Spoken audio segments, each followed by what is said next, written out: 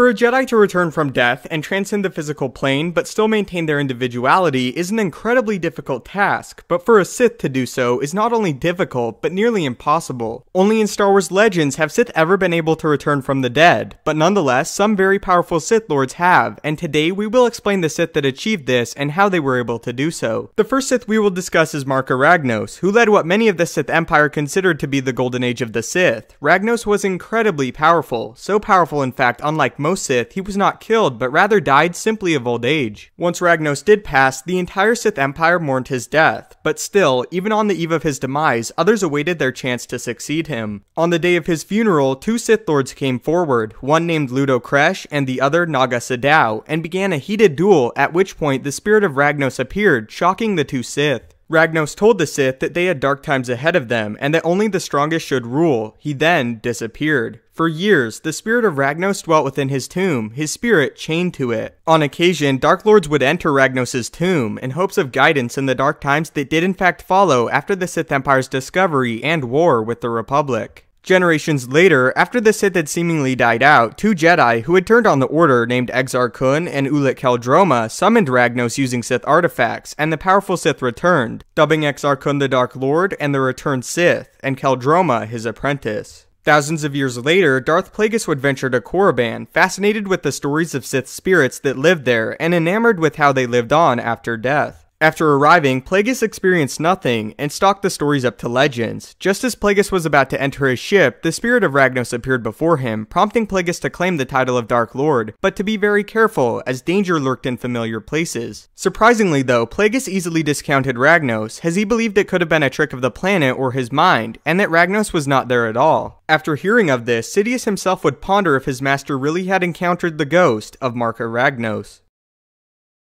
In life, Freedon had failed as a Jedi. His ambition corrupted him, and as a student of the light, he failed to learn humility. But after becoming a student of the darkness, Nad attained great power. Nad eventually used his great skill in the dark side to conquer an entire world, filling it and its people with his hatred. Nad ruled untouched for nearly a century until a united Jedi Order arrived and defeated Nad in life. But Freedon returned, his spirit clinging to the planet itself, but being most powerful within his tomb. In the following years, Nad attempted to corrupt the people of his planet, teaching them the ways of the darkness, as the more the dark side was used, the more powerful he became. Nad's ultimate goal was to train one of his descendants to the highest extent in the dark side of the Force, in hopes he could possess their body after they built up an extreme tolerance to dark side energies. However, Nad was eventually defeated once more by a group of Jedi. Amongst them was Ulic Qel-Droma, who Nad warned would become a powerful Sith Lord. After defeating Nad's forces, the Jedi recovered his remains and encased them in a new tomb on a remote moon, constructing it completely out of Mandalorian armor, as they realized his presence was too powerful to ever be destroyed, so they instead locked it away. However, he would reach out to the Jedi Exar Kun, causing him to abandon the Jedi way and seek his teachings. After successfully turning Exar, Nad again attempted to steal his body, but he underestimated the extreme power of his apprentice. In his attempt, Kun showed Nad his true gift with the dark side, killing him for a final time.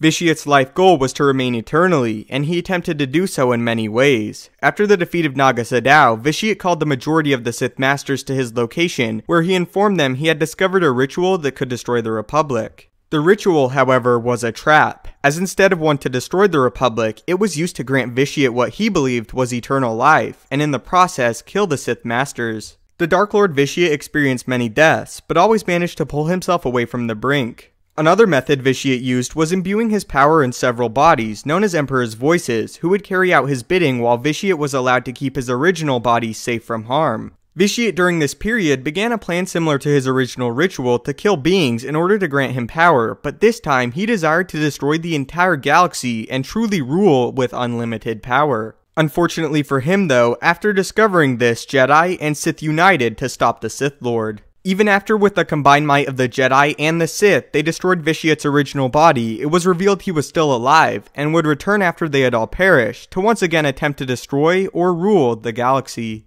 Decades later, Vitiate kept his promise, returning in a new body as the Emperor of the Eternal Empire, Valkorion. However, again some would plot to overthrow him. This time though, Valkorion took extreme measures, and while most of his spirit was destroyed in the ensuing conflict, he successfully bound a piece of himself to another. After Revan returned to the light, he was attacked by an Imperial strike team who managed to seemingly kill the Jedi Master. However, after momentarily dying, Revan's consciousness was split into two parts, one light and one dark. Revan's light half ventured to the spiritual world as a Force ghost, but his darker half refused to pass on. Revan's evil half attempted to finish his goal in life of killing the Sith Emperor Vitiate, but Vitiate was no longer a physical being himself, and Revan's darker half wished to bring him back to the physical realm and vanquish his spirit for a final time. Revan's darker half began to go insane with this goal, as the lives of innocents became less and less important to him. The hatred Revan held for the Sith Emperor forced his body to remain, thus a result similar to the Sith Darth Sion occurred. Over time, the returned Revan forced the hand of the Empire and the Republic as they joined forces to defeat him. After the light half of Revan intervened as well, the two yet again became one, and Revan transcended the physical realm and became a Force ghost. In Legends continuity, following his death and betrayal at the hands of his apprentice Darth Vader, Palpatine was able to return and again wreak havoc over the galaxy. Palpatine discovered how to momentarily keep his body in the physical realm, and it was revealed Palpatine had been preparing for this for years. Palpatine's spirit, however, could not permanently remain, and thus, Palpatine required a host body, or in this case, thousands of host bodies. During his life, Palpatine had acquired thousands of clones, just waiting to be possessed by his spirit. However, he ran into the same problem Freed and Nad did, that being his power in the dark side easily corrupted the bodies he possessed. While Nad attempted to train his potential hosts to hold his immense dark side power, Palpatine decided he would hop between various bodies when one became too damaged. After a final attempt to seize the galaxy, Luke, Leia, and a new Jedi Order bound together, and finally killed the Sith, despite his still considerable power. As Darth Krayt ruled the One Sith for decades, his age and vast injuries eventually caught up to him. As a result of this, he hoped to find a way to live forever and heal himself. What Krayt discovered was the ability known as Dark Transfer that used the dark side to heal intense injuries. In the normal state of the power, it could not bring one back from death, but it could heal near-fatal wounds. In order to preserve himself, Krayt enlisted the aid of someone with knowledge of this ability. Unfortunately for Krayt though, once the process began, Krayt was betrayed and seemingly killed. However, it was then revealed he had survived. Just as he was found by his most trusted servant Darth Warlock, he was betrayed a final time, as Warlock killed him using Force Lightning. Warlock then placed Krayt's body in stasis, but upon returning, discovered it was missing. Frantic, Warlock became even more paranoid when one of Krayt's most faithful followers, Darth Talon, disappeared. It was revealed although the process was not complete, Krayt had seen how to use it, and with the combination of that and rituals he had learned from the holocrons of ancient Sith, he had pulled himself back from death.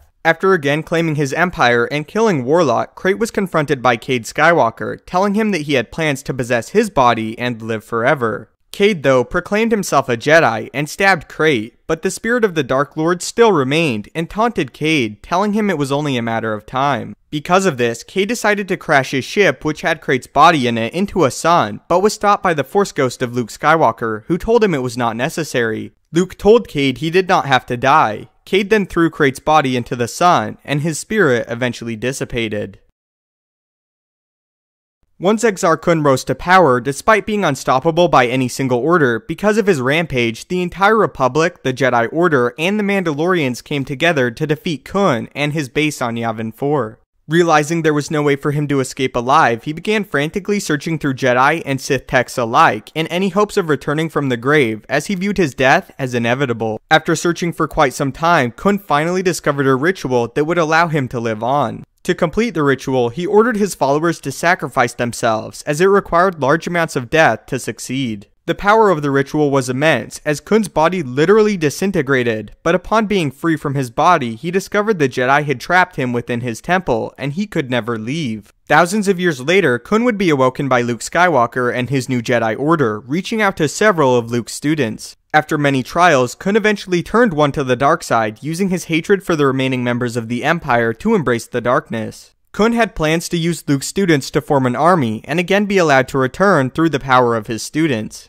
Luke, however, caught a hold of the plot, and with the help of his students and his family, they came together to finally vanquish the spirit of Exar Kun. So those are some Sith Lords that actually came back from the dead, and how they did it. When a Jedi or light side user returns, it's actually working with the Force, as they are still a part of it, but retain individuality. Sith and Darksiders, however, cannot do this, and are forced to seek immortality through rituals and binding themselves to objects or even people. Unfortunately for them though, none of these are actually permanent, as no matter how hard the Sith tried, they cannot achieve immortality. So how do you feel about these Sith that returned from the grave, and which is your favorite? Also, how would you feel about bringing some of this into canon, and learning that some Sith actually did learn how to return, like some of their Legends counterparts did? If you enjoyed the video and feel it deserves it, please leave a like, as it helps the channel out a great deal. If you have any lore topics or questions you want answered, do not hesitate to tweet them at me at StupendousWave on Twitter, or leave a comment and I will try my best to answer. Thanks again for watching, leave all your thoughts down below, may the Force be with you, and have a great day.